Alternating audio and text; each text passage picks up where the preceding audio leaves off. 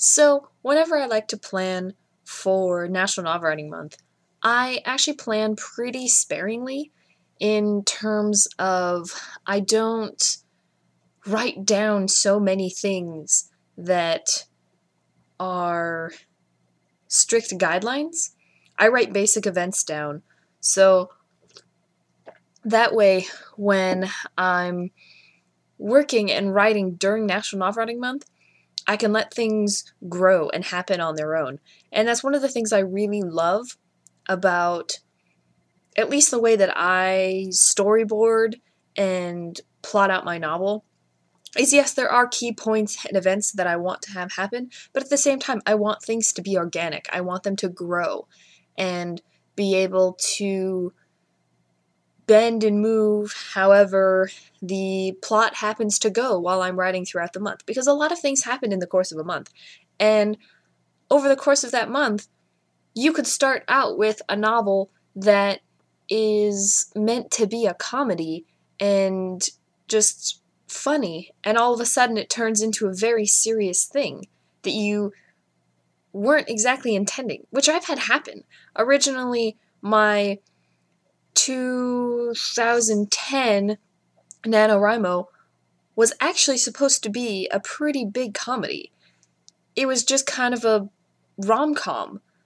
And then it turned into this really, really important story that I really want to get published. It's actually one of the only ones from NaNoWriMo that I would like to get published. A few of my others, sure, I wouldn't mind, but they're not necessarily something that I've thought a lot about.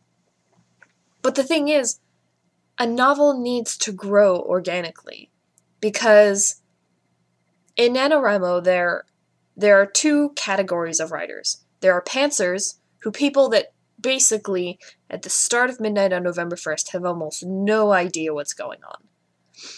And then there are plotters. Now granted, the spectrum for those is pretty wide, because pantsers can plan maybe a little bit, like for example, if they just have one sentence that they're basing their entire novel on, then sure, I technically count that as pantsing, because you're only going off of one sentence, you haven't thought too much about your novel, so hey, you're going to take this one sentence, you're going to turn it into a plot, and bam, you're going to use that your entire month. Even if you get stuck, that is your basic plot, but it's enough that you're still not knowing what's going to happen.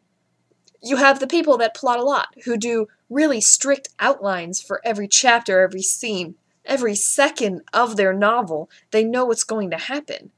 And to me, that feels too rigid. That feels like you're putting everything in a box, and you're leaving it there, and that's all you're doing, is you're keeping yourself in the box. And to me, writing is so not in the box. It's not something that you can keep inside this box and just rein in your ideas.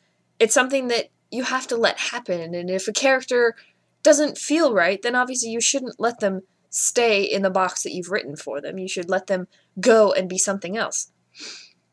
So hopefully I'll get the post-it notes up this week. I'm starting my job on Monday, and it'll be interesting, and there's a lot of things going on this week, but I do have plans to get this post-it note thing up for you guys, because it's just what I do, and I am kind of in the middle of the spectrum in that, like I said, I like things to be organic, but I also like plotting.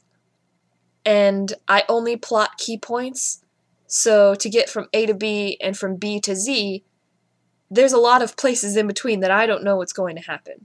So, anyway, this is probably the first or third or fifth, or I don't even know anymore, vlog about NaNoWriMo. So stay excellent, and DFTVA.